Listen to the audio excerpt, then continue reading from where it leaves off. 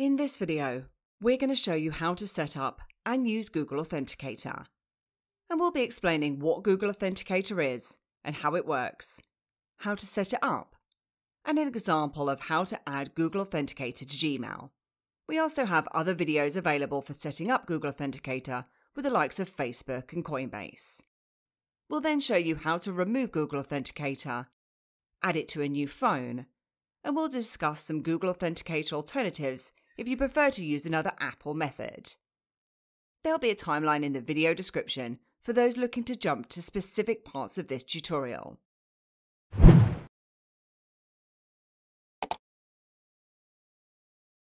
First up though, a little bit about what Google Authenticator is.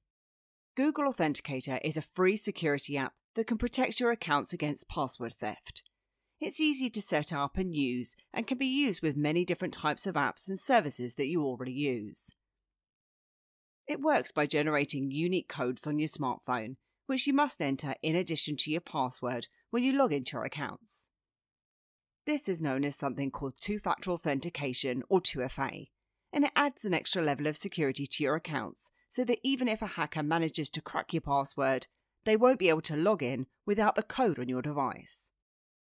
You can use Google Authenticator with many different types of accounts, including your Gmail account, social media accounts like Facebook, and even cryptocurrency exchanges like Coinbase and Kraken. Before we dive into setting up Google Authenticator, it is important to back it up. Just in case you lose or damage your phone, without any form of backup, you could be locked out of your accounts. Google Authenticator does automatically back up your codes to your associated Google account, meaning that even if you do lose your phone, you can restore your codes with a new device from the cloud. However, for those of you that are more security conscious, you'll be aware that there is a bit of a security risk in doing so. Suddenly, the security that you get from 2FA authentication is no longer confined to only you or your device. That's because the codes are copied to the cloud. And because they aren't end-to-end encrypted, whilst it's unlikely, it is technically possible for someone at Google or anyone who can compel Google to give them access to see your backup codes. If you require a higher level of security, you can consider keeping a separate, secure copy of your backup codes and turning off the feature to back up to the cloud. So let's jump in and take a look now. In terms of downloading Google Authenticator, this can be downloaded on a mobile app via the App Store or Google Play. I'm using an iPhone, so I've already downloaded mine from the App Store. When we open Google Authenticator, you'll see here that there's no login or sign-in details to remember. Now this in itself could be a bit of an issue, as if someone takes your phone, they're going to be able to access your codes. So I'd recommend enabling what they call a privacy screen, which you can reach by heading to the burger icon in the top left-hand side of your screen, then heading to Settings and Privacy Screen. And here you can press on the radio icon to enable it. And you can set this to happen immediately or after certain periods of time. And this just means that next time the app is opened, it's going to require your Face ID. You'll see that my account is currently empty and there aren't any codes in here as yet, as it's new. And I'm going to show you how to export and import accounts if you've already got some set up on another device a little bit later. Any codes that I enter into here are automatically backed up to my Google account, and this is shown with the green cloud icon with a tick beside it. When I press on my Google account profile icon, I can switch my account, or I can use the Authenticator app without a Google account. And in this way your codes will be removed from your Google account and just be available on this device. I then have an option to add a code or change my account, so that if you're not already signed in, you can simply sign in from here. So let's start by adding 2FA to a Gmail account using Google Authenticator.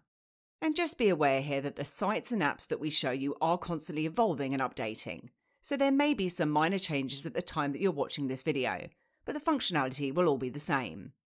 And the method of adding Google Authenticator to Gmail will be similar to any other sites that you want to add Google Authenticator to.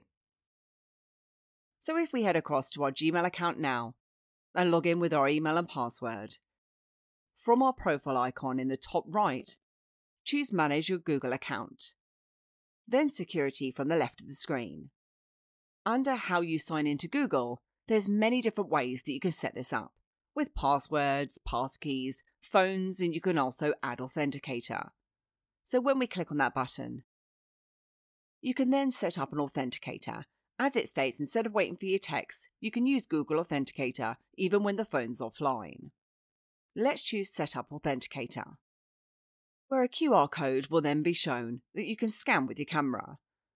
If for any reason you can't scan it, you'll be provided with a setup key that you can add instead. So let's head to Google Authenticator now, tap on the plus icon in the bottom right, and here is where you can now enter in the code or scan the QR, which I'm going to do now.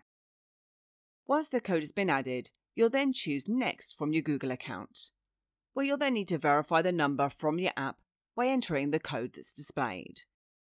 Authenticator will then be added to your account. And then next time you log into your account, and I'm going to use a new browser now so that the last one isn't trusted or recognised, you'll be prompted for your verification code from your Google Authenticator app. And if you ever need to remove it, simply head across to Manage your Google account, then Security. And under Authenticator, you can then click the trash bin icon here to remove it. You'll often find that when you remove your codes from your accounts, they don't remove from your Google Authenticator app.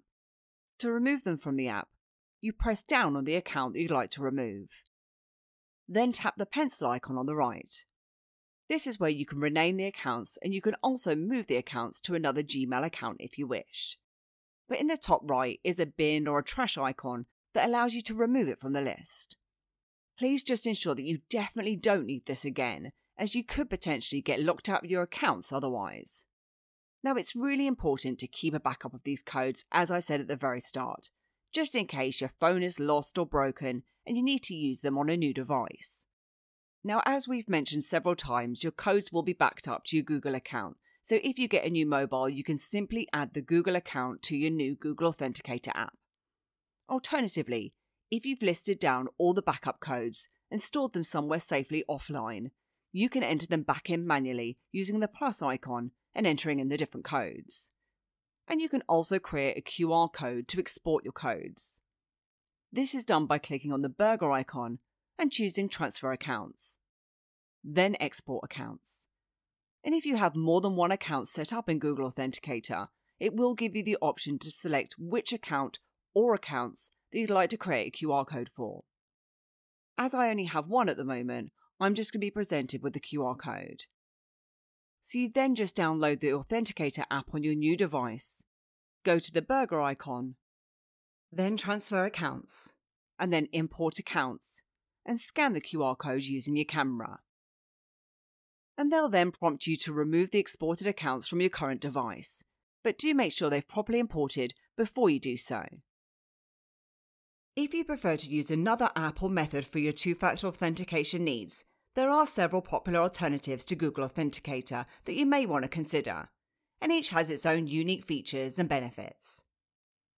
Authy is a widely recommended alternative to Google Authenticator, and it offers similar functionality but with some additional features. Microsoft Authenticator is another robust option that supports a wide range of accounts. LastPass Authenticator integrates well with the LastPass Password Manager, providing an extra layer of security. And for those looking for hardware-based security, YubiKey is an excellent option.